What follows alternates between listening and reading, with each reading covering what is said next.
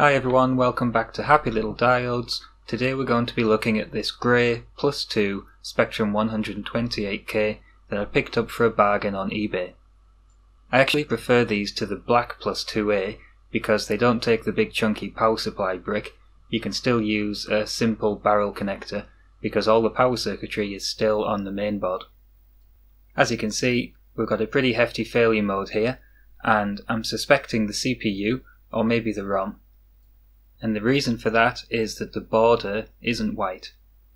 When the Z80 first wakes up, the first thing it does is it asks the ROM what should it do first.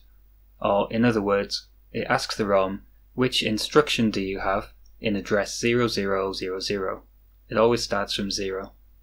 The Z80 is still doing its other jobs in the background, such as refreshing the dynamic memory. Anyway, the ROM replies, disable the interrupts. That's the first thing in the Spectrum ROM. And the Z80 does that and says, okay, that's great, so what have you got stored in address 1? To which the ROM says, do more stuff. And the Z80 goes on and on, asking what should it do next, until the ROM tells it to turn the border white.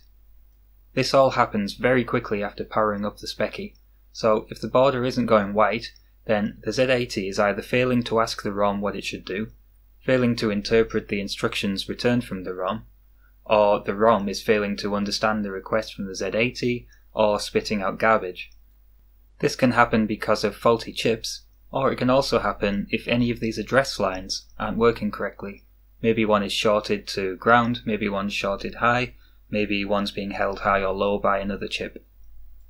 Before removing any chips, I decided to scope each of these address lines individually, and I did find that a few of them were being held low. When I removed the ROM chip, all of the address lines seemed to come back to life, which made me pretty confident that the ROM was the cause of this issue. Luckily I had a spare chip, so I popped it in, and still the same issue. Even worse, the diagnostic card doesn't work when the address lines are being held low. This is all I got when I tried to run a diagnostic ROM, so that's not very helpful. But I did remember that with the ROM chip removed, all the address lines came back to life, so I pulled it out, and there we go. I managed to run a diagnostic. And it's actually just about readable.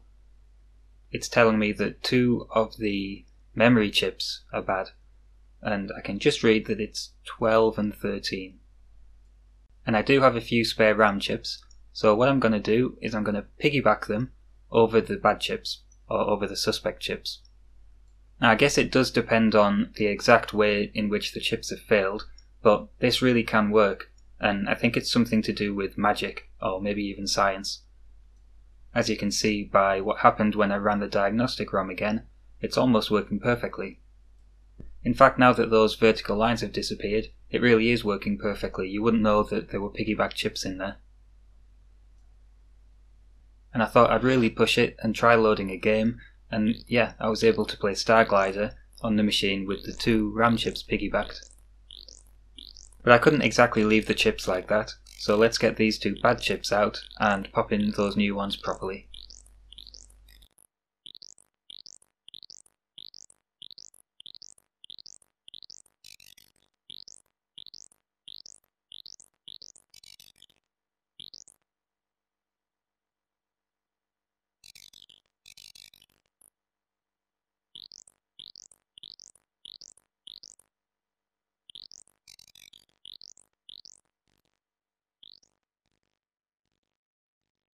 And now we have a working 128K Specky. You might notice that I've got a modern voltage regulator in there. This Specky had a few more issues when I picked it up. There were transistors missing and the voltage regulator had died. So I fixed those up. I didn't record that. I didn't think it was very interesting. But then I got this memory fault, so hence the video. I thought I was in the clear after replacing those chips, but this reset switch doesn't work. As you can see, when I press it, the machine doesn't reset. But if I short the 2 pins that the switch should be shorting, it does reset. Like that. Well, we're engineers, so we're gonna have to take it apart and see how it works. It's a bit tricky to get this out. There are 5 pins to remove, 2 of which are on the case of the switch, so they're quite thick, but it came out in the end, and I could see the switch mechanism is quite simple. It's just these 3 contacts and this collar that kind of sits on top and bridges two of them and gets pushed backwards and forwards. The contacts were really corroded, so I tried to clean it up. I did a fairly good job and then broke it. Never mind, I've got a spare. Let's clean the board while the thing's removed. As you can see, this board was in quite a state. Luckily, I've got a whole load of surgical spirit and it did a really good job of cleaning all this gunk off. Quite satisfying actually.